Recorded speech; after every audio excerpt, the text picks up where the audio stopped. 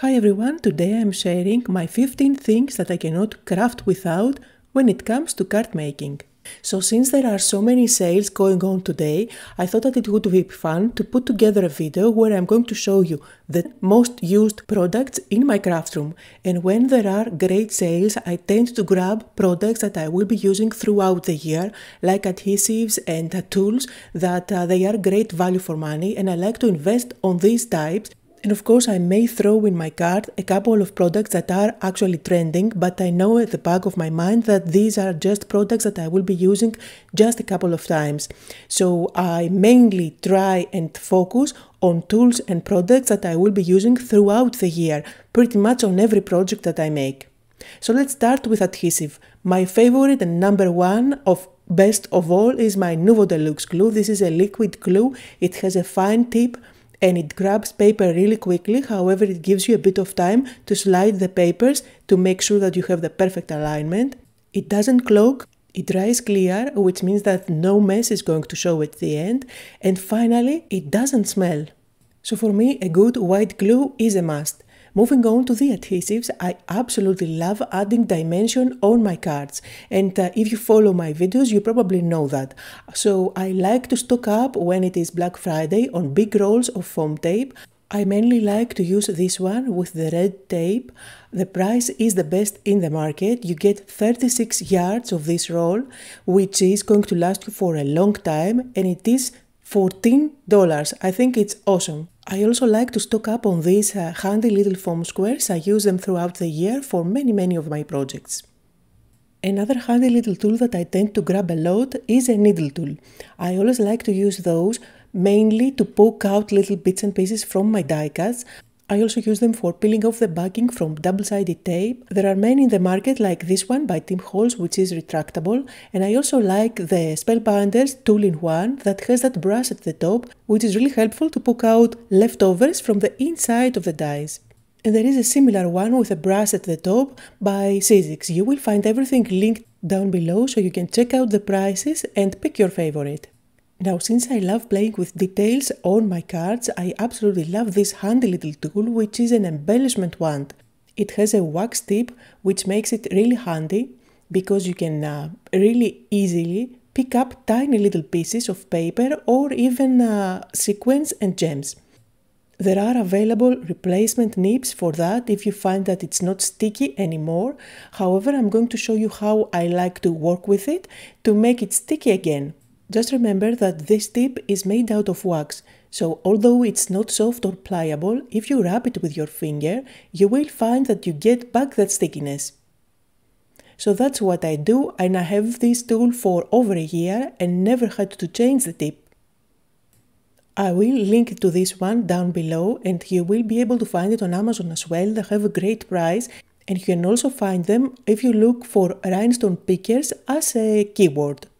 There are other similar tools in the market like this one that has two nibs on each side, a bigger and a smaller one, and it really is a personal preference which ones you like to use the best. I got the second one on one of my Simon Says Stamp card kits, but I still tend to grab the first one the most.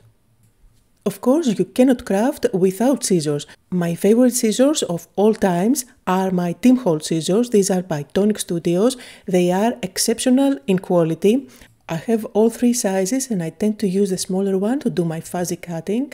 They are never ever going to dull on you. I use them for years and they are as brand new. They are non-stick, so you can use them to cut out foam tape or double-sided tape. Nothing is going to stick there, or if it does, it's super easy to clean it up with a little bit of alcohol.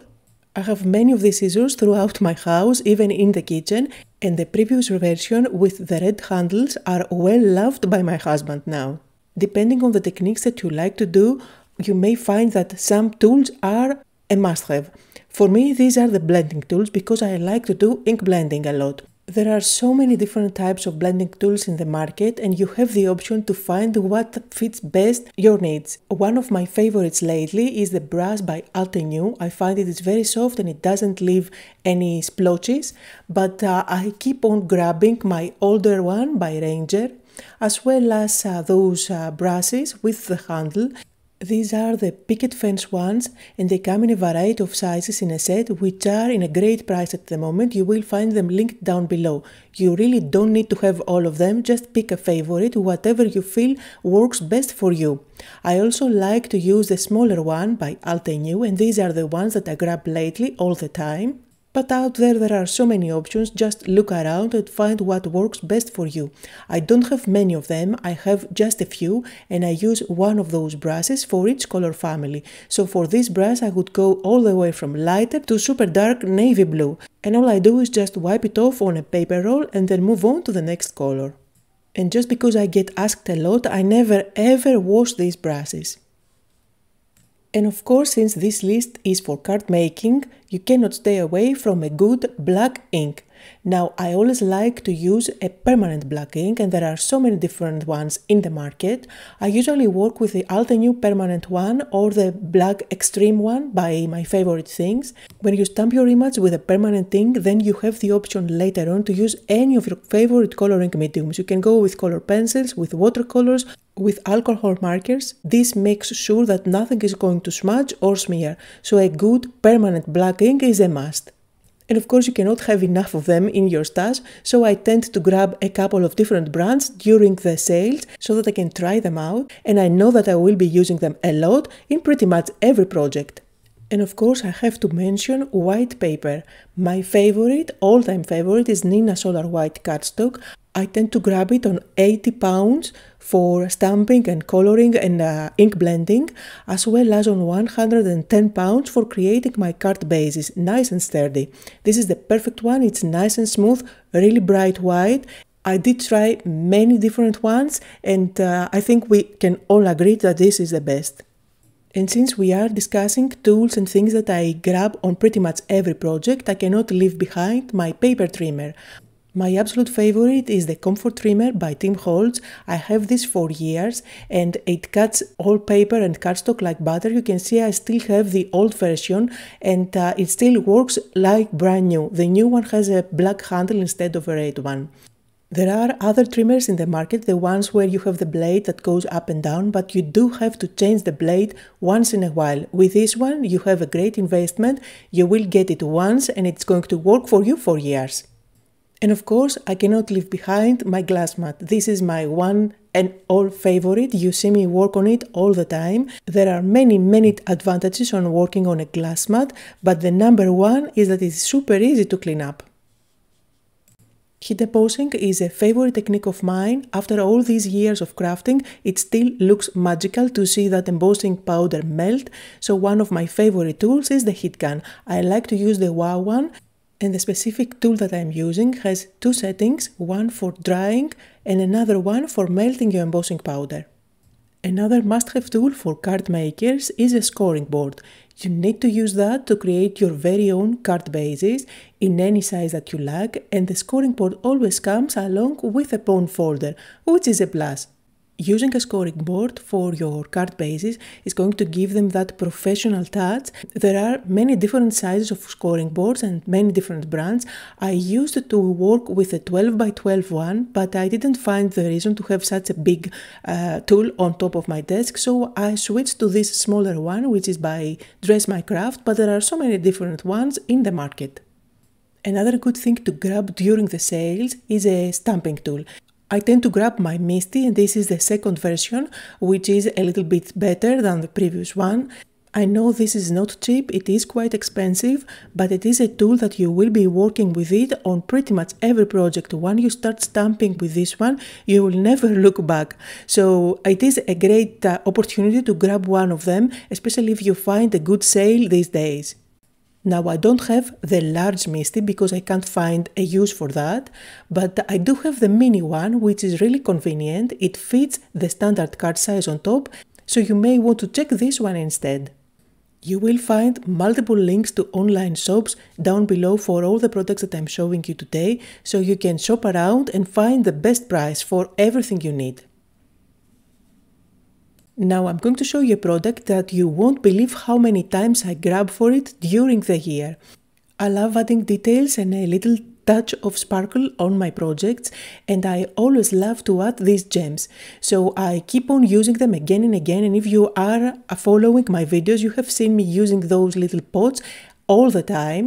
I love that this set comes with 12 different colors. This is by Pinkfresh Studio, and I have it for years, and you can see that the pots are still full, but I use them all the time. I think these are a great value for money. And if you don't have a die cutting machine yet, you cannot imagine the fun that you are going to have once you grab one. I think this is a great gift for Christmas. If you haven't one yet, you will have lots and lots of fun and many hours playing with it. I love my Spellbinders, and this is a Platinum 6. There are so many different ones in the market, and since this is my job, I do have many of them, but lately I tend to use this one. I love the design, I love the colors, I never had any issues die cutting with it. And always remember that with a die cutting machine you get two tools in one, because you will be able to emboss as well. If you don't want to invest in such a big machine, you can always grab a smaller one to have fun and play with die cutting. This is one by Altenew. It is absolutely adorable. I've been using this one for years and I never even had to change the plates. And I do a lot of die cutting for my projects. But if you do a lot of die cutting, or if you don't have too much strength on your hands and you don't want to use the handle, you can always get an electronic one. I personally have a Gemini and I'm super happy with it. So these were all the 15 products that I tend to grab almost daily when I am creating my cards. These are all great value for money because you will be using them again and again throughout the year. Of course, you will find links to everything down below. I hope this video was helpful for you, especially for those who are starting out card making now. Thank you all so much for joining me today, and I hope you'll all have a lovely weekend.